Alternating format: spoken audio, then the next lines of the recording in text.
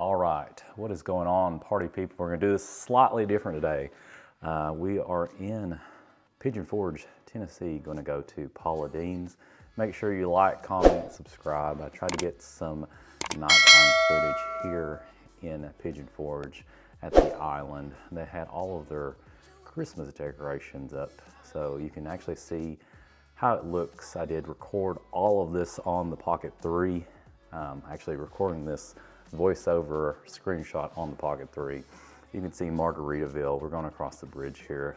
Fun fact is the only free parking you're ever going to get in Pigeon Forge is either you park outside of a restaurant or a store. The best thing is the island has a huge parking lot. I mean, it's massive. They actually have a trolley that you could see there. All of the Christmas decor is out now. It looks really, really nice out there. The low light capability of this Pocket 3 is quite amazing. I didn't even take my larger camera, my ZV-E1 with the 20mm lens, because I really didn't need it. Plus I wanted to go pretty stealthy. We're actually surprising our sister-in-law. It's her birthday. Everybody wish her a happy birthday on this. Here's the Ferris wheel here. As you can see, I did have this on D-Log, did not have this on nighttime mode because it's more grainy on nighttime mode, as I noticed. And we're walking up to Paula Deen's restaurant now. But as you can see, all of the wonderful Christmas lights. So it looks really, really nice. Here's outside the restaurant, and we will go into the intro now. Yeah, party people.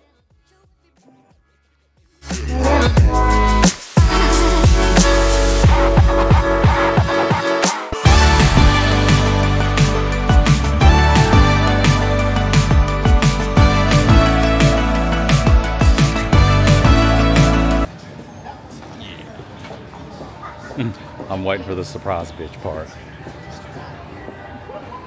Are they upstairs already? Okay.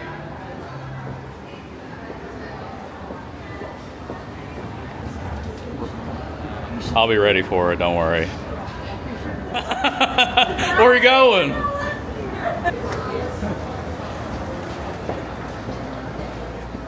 Okay, we are at Paula Deen's. Look how cool that looks. Oh. All you can eat. So. What? When did this happen? Right now. Like, we'll get to a table and we'll talk.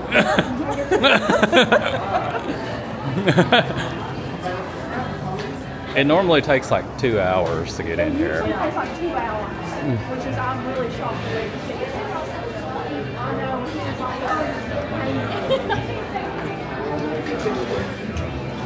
What are you? Oh, I was like, you got caught.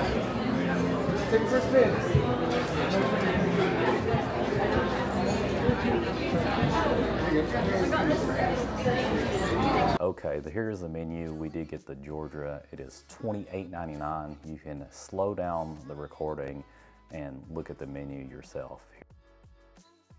We're just talking about Asher's birthday, which is today. Paula Deen's restaurant is on the 2nd floor. You can't really miss it in the island. Here is a good screenshot of everything. We were going to do the Albany, but if we need to go up to the he's asking. Sure, we at least need to what do do we want? So, yeah. he wants meatloaf, so we're Yeah, going to get say the meatloaf. meatloaf. Okay, baby. Beef pot roast. No, you want it. I really want the chicken and dumplings. Okay, there's 3. So let's just do the 3. Is there a 3? Yeah. What about the fried chicken? No, it's fine. Well, we do the 4, yeah. The 4 and do the chicken, and that's all there. $2 more. Meatloaf. Meatloaf, chicken and dumplings, and fried chicken. And then for the sides, we'll do the green beans, the green potato, the mac and cheese, and the cream corn. Yeah. That's it, what you mean? Let's go. Yeah, for sure. This biscuit is going to be great. Oh, it's so good. That's probably the best part right here. The best part. Marketplace. Put on Marketplace. I know, but 10 out of 10.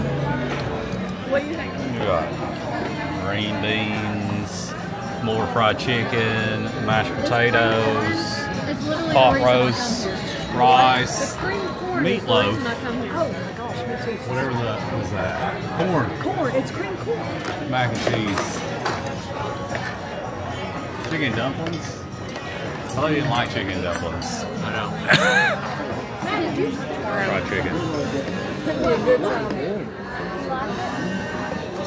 It's like Tell me just that we southern want tomorrow. good food, you know? Share it. Good. Better than last time. I'm in it. All right. That's not a bad thing. Real good. I mean, he was married. There was a lot of talking here. Here's some meatloaf. It really was not the best. I'd probably give it a 5 out of 10. It was kind of gummy.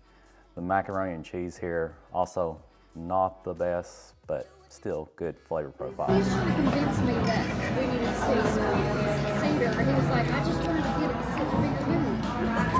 He's like, I want more room for the Mess. table.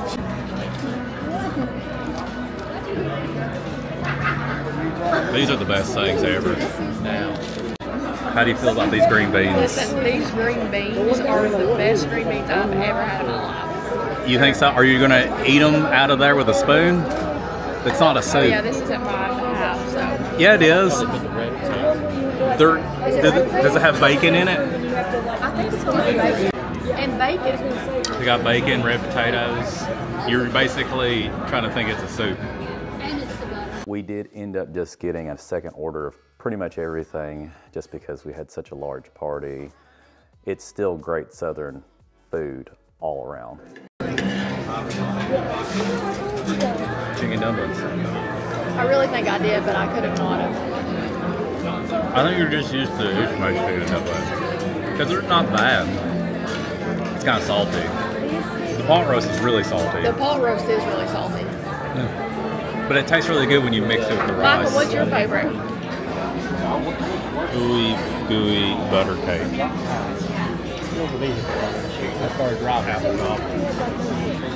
So the final overview for Paula Deen's, we've been here like 5 times. So the first time was the best time. The qualities kind of went down, but that's probably true for anything in COVID.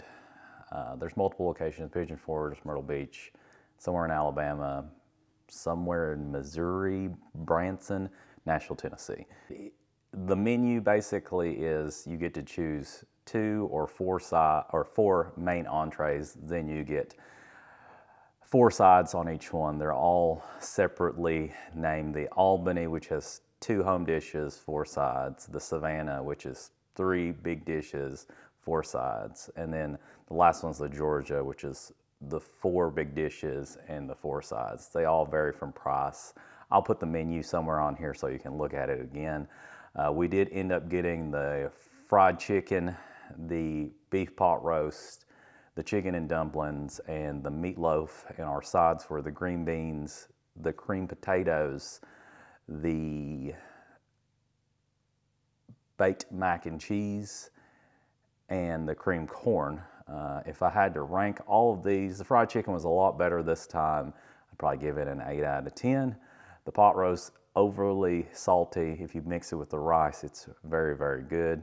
I'd probably get it a 7 out of 10. Chicken dumplings, very good for southern chicken dumplings. I think we're just used to homemade chicken dumplings, so give it a 7 out of 10.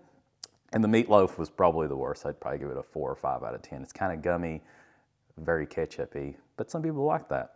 Green beans, amazing. Had bacon in it, red potatoes, lots of butter, 10 out of 10. Cream potatoes, better than usual, 8 out of 10.